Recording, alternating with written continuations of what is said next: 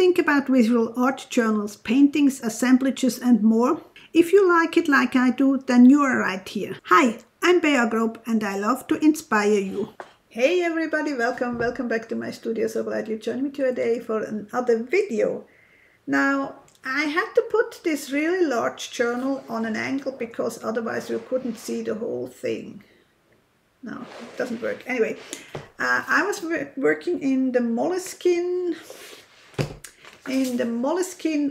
watercolor notebook, which has a nice paper. I do really like it, 200 grams per square meter or 135 pounds.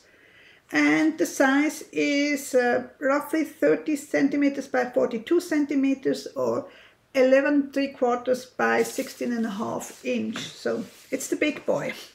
So I must admit I don't work so much in this journal, not because of the size, don't get me wrong here, but it is a Moleskine. It was rather pricey. I mean, I don't think it's overpriced, but still, I do, for those who follow me, they know I do work a lot in altered books as art journals, or I make my journals from scratch with scraps sometimes. So yeah, but it is done purely with acrylic paint and with some graphite pencil, so it's not so much a mixed media painting. There's no collaging, nothing like that, just purely acrylic paint and the graphite pencil. Sort of a still life, I would say. I lately enjoy doing sort of still lifes, very basic still lifes, and as always not really very realistic. I'm not into that. I can take pictures if I want to have it really realistic, in my opinion. Don't get me wrong, I really admire those people who do those photorealistic paintings. It's just not for me.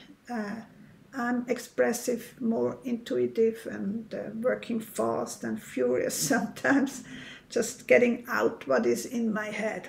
Now, as always, it is a time lapse. And if you like those kind of contents, I would really appreciate if you subscribe so you get a little bit more inspired by me. Also, a thumbs up or a nice comment is always appreciated. Now, take care. Till next time. Bye. Okay, so I did grab some colors. I do have mostly Amsterdam, except this one. Let's start with this one. This is a Le Franc Bourgeois Violet Pale, and they're just out of the screen. Then I have an ultramarine violet. For the background, I decided to use the warm gray instead of a Titan buff. Then for my table, I'm gonna use the Acer orange. The vase and the cup I'm probably gonna do in turquoise green. And then I do have olive green light and greenish yellow for my leaves. And obviously I also have some black and white to lighten up, to darken up my colors. And I think I'm gonna start right with my table.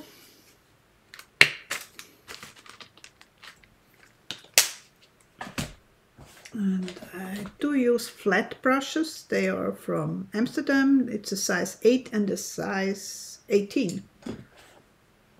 And I think I start with the small one. Now, obviously, when you have a really large painting, you use larger brushes. And I'm just gonna use my tape to have a straight edge for my table.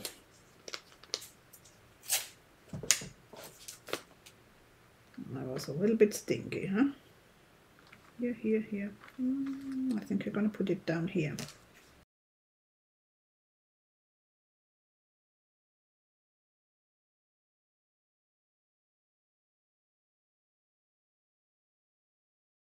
I do like visible brush strokes, so I go in first just along the edges.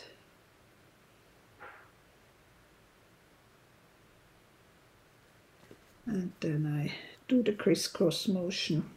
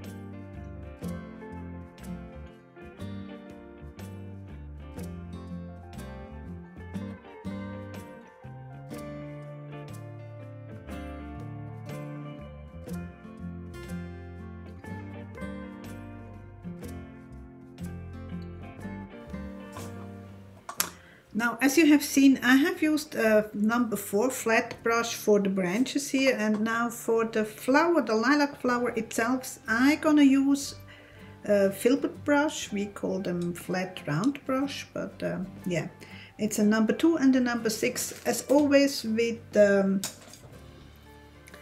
brush numbers, they are not the same in between different brands.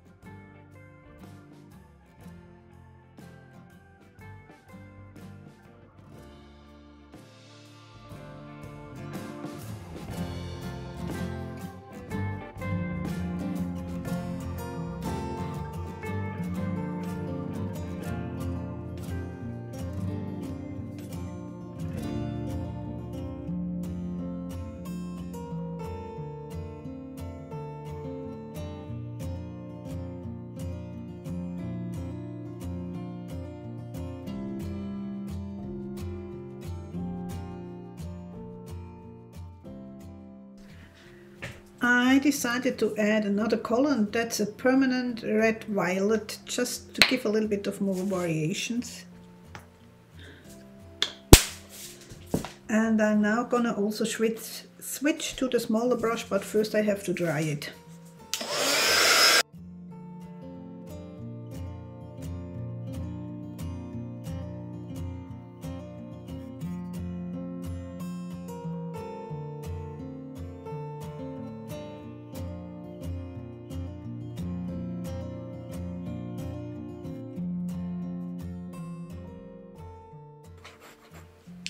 What I'm using here is the Nero Medium. It's an oil-based charcoal. It's just the style I like. Adding some sketchy lines.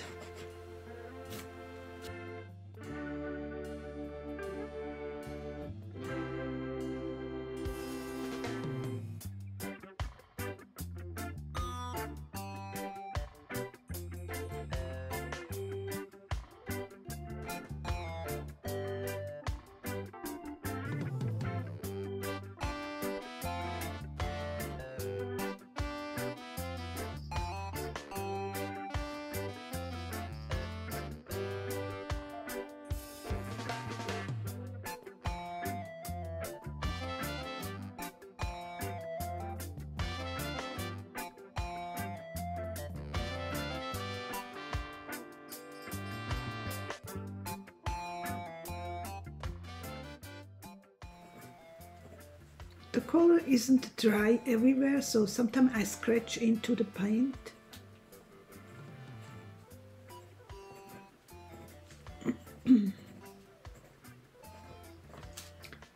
Especially on those places where I did add a lot of paint.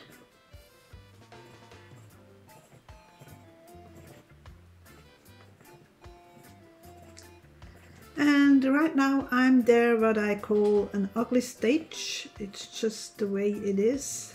You just have to go on. There is always, in my opinion, an ugly stage.